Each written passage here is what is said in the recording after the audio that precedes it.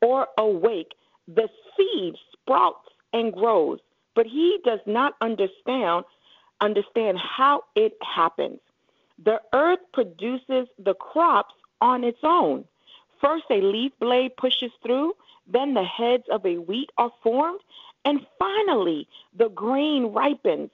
And as soon as the grain is ready, the farmer comes and harvests it with a sickle, for the harvest time has come.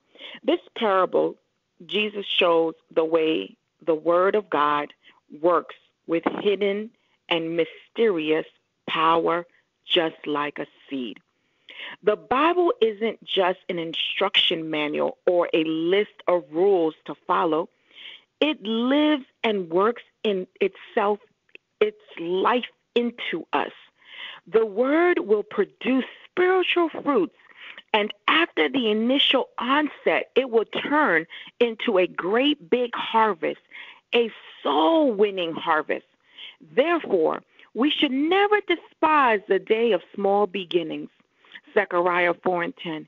Continue to plant those seeds and allow God to bring the increase. On today's Word Cry Focus, I want us to examine the seeds that we are sowing. We want to reevaluate the seeds we plant. Reevaluate the seeds we plant. Reevaluate means to evaluate again. When we are rebuilding the temple, we have to reevaluate our firm foundation. We need to look deep within and see why the foundation was shaken, why the temple was shaken. So now we're rebuilding our tabernacle. We're going to reevaluate those seeds that we are planting. Hallelujah, Father. Hallelujah, God. God, we love you this morning, Father. Father, there's none like you this morning, God. We give you a hallelujah, God. A hallelujah deep down in our spirit, man, Father God. A hallelujah, being grateful that we yet have another day to give your name praise, another day to reevaluate the seeds that we're planting, God. Reevaluate this word that you have given us, God, in the name of Jesus. God, we're so grateful for you. We're so grateful that you are sitting amongst us, God, that you came, Father God, and you want to dwell with us, God, on today, Father God, that your Holy Spirit knows that it is welcome here, welcome in this place. You're welcome, you're welcome, you're welcome. We can't fight the enemy. We can't fight principalities and powers without your help, God, without your anointing. For the power lieth in you, Father God. It is not by might nor by power, but by your Spirit, Father God. So we're asking you on today, God, that you, Father God, know that you are our master, God. You know how to make the raging winds obey you, Father God. So we thank you, God, that the winds are settling down, God. We thank you that you are our Lord and Savior, God. We thank you that you are our present help in the time of trouble. We thank you, God, that the storm, Father God, you just have to speak to it and it will be calm, God.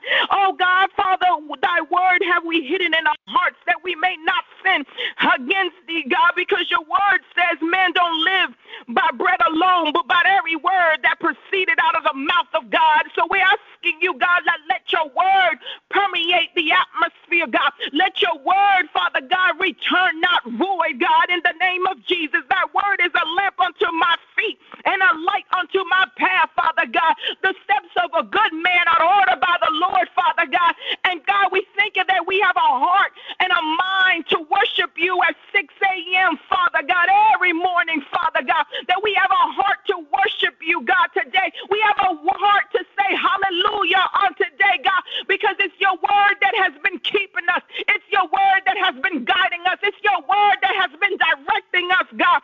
In the name of Jesus, deep calls onto deep. So we need clarity, God, and understanding of the mysteries of God, God. And the sowing of the seed, Father God, is a mystery, God. It's a mystery how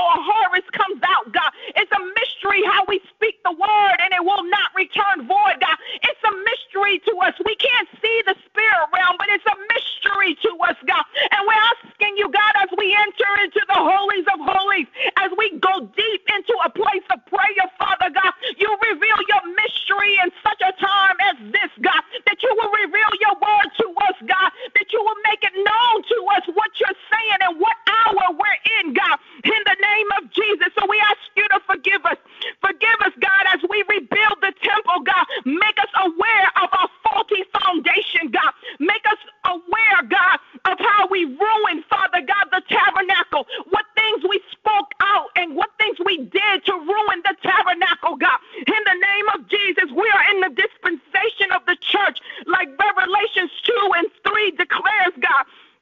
So we ask you today to forgive us for being lukewarm Christians. Forgive us for forgetting our first love. Forgive us for compromising our beliefs, God. Forgive us for having itching ears and following false sensual doctrine, God, and being led astray like silly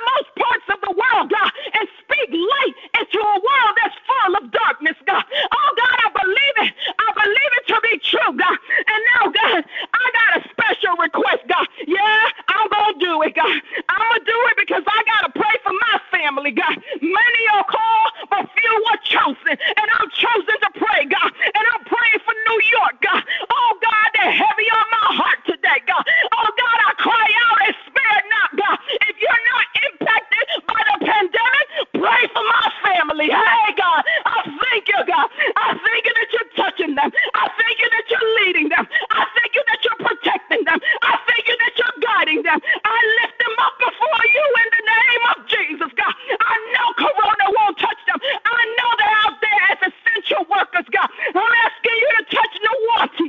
I'm asking you to touch Maxine. I'm asking you to touch Mario. I'm asking you to touch Joshua. I'm asking you to touch Nigel. I'm asking you to touch Yami, God.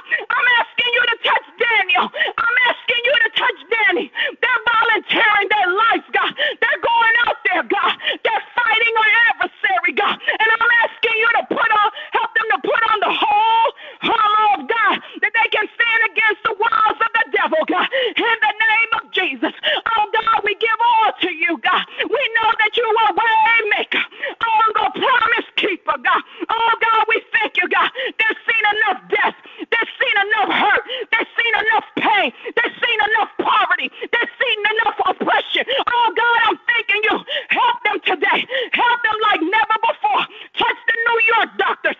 Touch those in the homeless shelter. I pray for my best friend Aisha, God, who works in the homeless shelter. I'm asking you to break every shackle in the name of Jesus. Help her, God. Help her to feed the homeless. Help her to give a place for the homeless to live, God. In the name of Jesus, I'm asking everybody on the prayer line today, dedicate this day to pray for New York. In the name of Jesus, I command a revival in New York.